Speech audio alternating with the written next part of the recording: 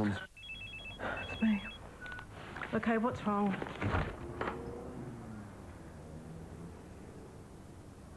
How'd you get here? Walked.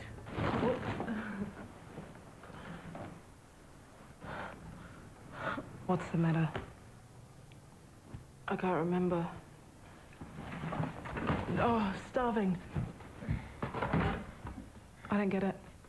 Last night, you went out, you had a few drinks. Yep. You had a good time. Yep. But tonight, look at you. It's Friday. And by the time your hangover wears off, it'll be Monday. But I just never understood why you dumped me. Hi, Mick again, with a quick reminder about certified builders. Every certified builder is trade qualified. Only a certified builder can provide you with our Home First Builders Guarantee. Call us anytime on 0800 Certified.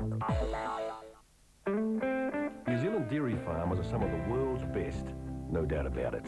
Farmers, once upon a time, didn't need to be high-tech people, but really they do now. The milking machines have changed where you can monitor what your somatic cells are doing on individual cows. We have to know how pumps work, how irrigators work. Taking your soil temperature so you know when the grass starts to grow. Animal breeding and using DNA testing around plant breeding, about how we feed the animals. Every aspect from looking after the cows to the staff to management decisions is all high-tech. We have to compete in the world market, and to compete in the world market we really have to use those technologies to keep cutting edge.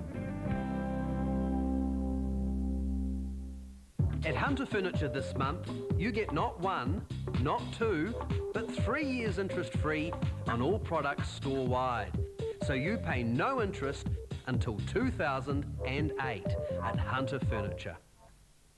Could Television New Zealand play more of a role to inspire?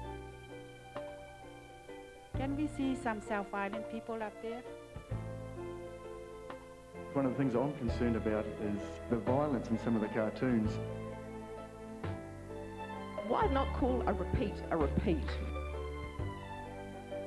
And I'd like to congratulate you on your pink tie, it's nice.